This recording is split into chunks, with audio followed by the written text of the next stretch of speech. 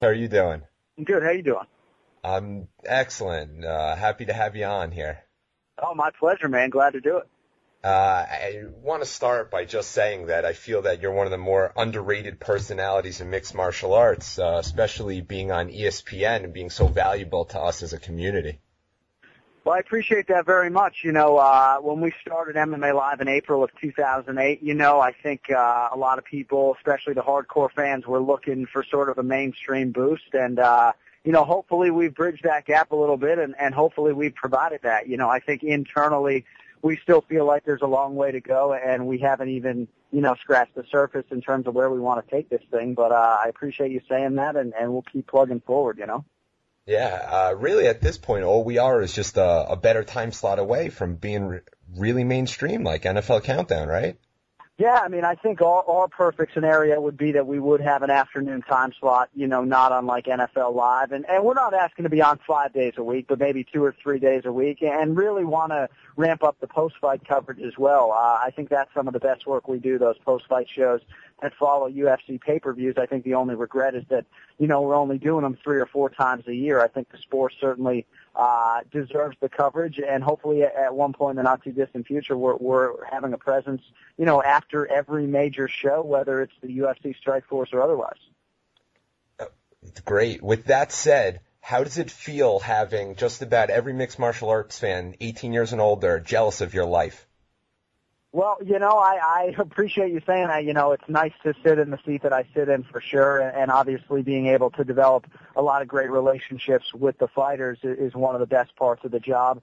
A job's a job. A lot of people think I have a dream job, and I do, but, it's a lot of nights and weekends, and, I think any job is a job. I certainly knew from a very young age that I wanted to do sports broadcasting for a living, and thankfully I get to work for the worldwide leader in sports and covering, mixed martial arts, the sport that I love. So I appreciate it, and, hopefully these young up-and-comers don't take my job anytime soon, Yes, I definitely understand. So let's talk about the sport a little bit. I know you were in attendance for UFC 126. Do you have anything we could talk about, anything special go on there? Yeah, just a great weekend for us, the 11th time we've taken MMA Live on the road, and really just seeing the organic reaction from Jon Jones, learning shortly after his win over Ryan Bader that he was going to be awarded a title shot. There were some rumblings earlier in the week about a knee injury to Rashad Evans. I think we first got word of it maybe on Thursday, but out of respect to Rashad, we were certainly going to let the situation play out, and we didn't know at that point whether or not the knee injury was severe enough to actually force him out of the fight. But certainly Jon Jones's reaction is something that I won't soon forget. And really, seeing Anderson Silva do that against Vitor Belfort, granted it was a close fight up until the knockout, but it was amazing how much money in Las Vegas was put on Vitor Belfort. I think when we arrived in Vegas, Anderson was maybe minus 270. He closed about minus 205. So clearly the fans were there in support of Vitor, and certainly the people who were betting on Vitor Belfort. And once again, Anderson Silva shuts up another contender. So 2 very seminal moments for the UFC that weekend, and obviously a nice comeback for Forrest Griffin, completely dominating Rich Franklin. So a lot of storylines as usual, and we were happy to be there and I guess be a small part of a huge UFC weekend. Yes, and all these great fights creates a lot of title implications and nice pictures going forward for us to keep talking about. But after that Anderson fight, where do you stand on the Anderson-George St. Pierre fight and the treatment of Yushin Okami? How do you feel about all that? Well, title shots in the UFC are never really guaranteed. I know they promise guys certain things, and it's frustrating for a guy like Yushin Okami when you win a number 1 contenders bout against a guy like Nate Marquardt to not get that immediate title shot. But there are small windows in which to make fights like Anderson Silva versus George St. Pierre. You need to strike when the iron's hot. And if there's a chance for them to make that fight after George St. Pierre fights and presumably beats Jake Shields, I think you need to strike if you're the UFC, even if Yushin Okami ends up being the loser in that equation. I've always said a George St. Pierre-Anderson Silva fight is going to be up to GSP. Anderson Silva is willing to take that fight tomorrow. Dana White is certainly willing to put it together. The question really has always been, will George St. Pierre move up to middleweight? He said he would move up to 185 and stay there. So the question is, will he move up to 185 after he fights Jake Shields. Of course, he's got to beat Jake Shields. But I think it's up to GSP. If he's willing to make the move, I think that you'll see the UFC will put that fight together in a hurry. It's going to be a great one. I'll certainly put all my money up for it, $59.99. If they want to charge me $100, I'll pay for that one. I'll buy it for my two brothers who are reluctant to order UFC pay-per-views. I don't care what I have to shell out. We've been talking about that fight for so long, and there are a lot of dream matchups in MMA, but that one will be on the top of my list until it happens. I absolutely 100% agree.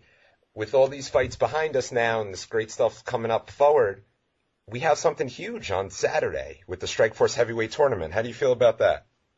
Well, it was interesting having spent the entire day today with Alistair Overeem. He was at ESPN, got to do a lot of different things, and you really get the sense that he is almost pleasantly surprised with the stateside response here in terms of how many people not only came out for their little rally there earlier in the week in Manhattan, but also just with the way ticket sales have gone. You really get the sense that this is going to be perhaps the biggest event in Strikeforce history. You know, it's not happening at its unofficial home base in San Jose. It's happening here on the East Coast, and I think it's been really encouraging for Scott Coker, for Alistair Overeem, and for all the fighters to see the East Coast fight fans really get behind Strikeforce. So I'm looking for this to be one of the bigger shows in Strikeforce history, and looking for Fedor Emelianenko to really bounce back from the first legitimate loss in his career and get back in the win column and hopefully setting up a fight with Alistair Overeem. That's exactly what we've all been waiting for. I mean, it's years in the making, and now it's our opportunity, right? Yeah, that's another dream fight there, and I think that's actually a fight that Strikeforce would entertain putting on pay-per-view. And I know maybe a lot of fans don't want to hear that, and they're just content seeing that fight on Showtime. But to me, Alistair Overeem against Fedor Emelianenko is far and away the biggest fight that Strikeforce can make, and if the tournament plays out that way and you can actually make that fight, I think, not unlike GSP Anderson Silva, I think Strikeforce needs to strike at that point, and they need to put that fight on pay-per-view and really get a litmus test as to where they are. I know Bellator and Strikeforce both would like to get in the pay-per-view game. That's how these promotions really make money at the end of the day. And if you're not going to try pay-per-view with Fedor against Overeem, I don't know that there would ever be a window to try it. I know you're short on time and you have a lot of places to be today. Can I get quick picks first round? Yeah, I mean, I like Fedor Emelianenko to get by Antonio Silva. I guess I just feel like even though Silva has a lot of weapons and is the bigger guy, he left a lot to be desired in that fight against Mike Kyle. Getting in that type of trouble against really a light heavyweight doesn't bode well. And I just think that Fedor's desire is really strong right now. And I just think that he wants to prove that he still does have 2 or 3 prime years left. On the other side, I really think it's a pick'em fight. I know Sergey Kharitonov is a guy that a lot of people are picking as their tournament dark horse. He is a slight favorite against Andrei Arlovsky. From talking to some of the journalists that caught up with Arlovsky earlier in the week, though, I feel as though a lot of people think that he is the guy that is just in a better place mentally, and I really think that Arlovsky is going to come through in this spot. I think his chin will hold up long enough to not get knocked out, and I think he'll finish his fellow Russian and get it done. I actually agree with you on that one, even if he is the underdog. And I think he's fighting for his mixed martial arts career right now, and I don't know that I'm going out on a limb by saying that. I just feel like if he's ever going to be relevant in MMA again, he needs to win this quarterfinal. That's not to say that he's going to go on and make a great run in this tournament, but if any fighter's had a must-win or any fighter has a must-win in this tournament, I think it's Arlovsky and certainly Fedor. So I'm looking for them both of them to come through in those spots on Saturday night. All right, great. Let's move on to the next 2 fights. We have Josh Barnett and Brett Rogers and The Ream versus Fabricio Verdum. Yeah, well, in talking to Alistair today, he's just jonesing to avenge that loss by Kimura back in 2006 to Fabricio Verdum.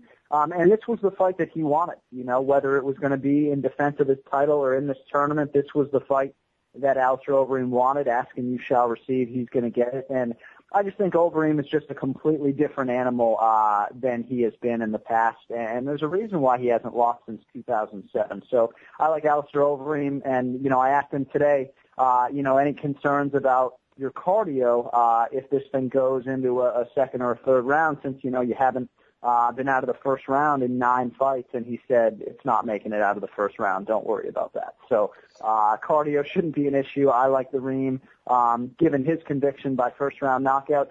And on the other side, it's a pretty interesting fight. I really like Brett Rogers as a fighter. Huge guy. I've met a lot of heavyweights in my day, and I don't know that anybody, broke my hand with their handshake as much as Brett Rogers did. Just has that natural, what we call dad strength. You wonder if he would be an ox if he never lifted a weight. And I was very disappointed, quite frankly, in his performance against Alistair Overeem.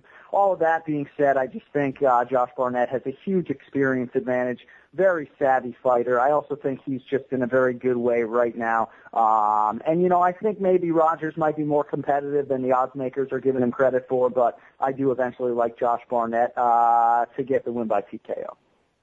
All right. So that gives us the whole first round, and I think we might have to check back in with you for the second round. And now I just have one more question for you as an ESPN fan, a sports fan, and just a guy in general. I've heard some very crazy stories about the guys at ESPN, whether it's out at night having a good time or at the gym there that you guys have. Do you have any juicy details you want to leak to us right now?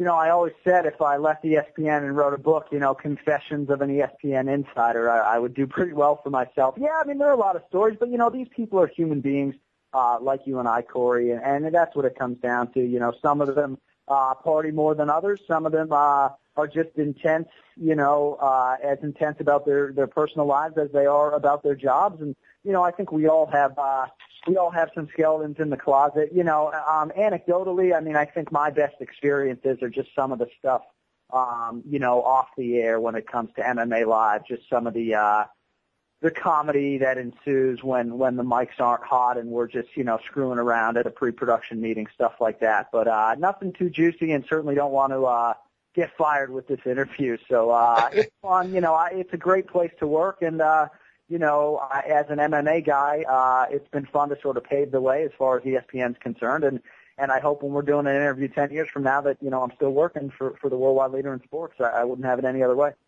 All right. Got to respect that and appreciate the stories. With all that said, I want to thank you. Big thank you. Can our fans find you? Where can they find you? I appreciate it. You can always find me on Twitter. It's Jon, JON_ANIK.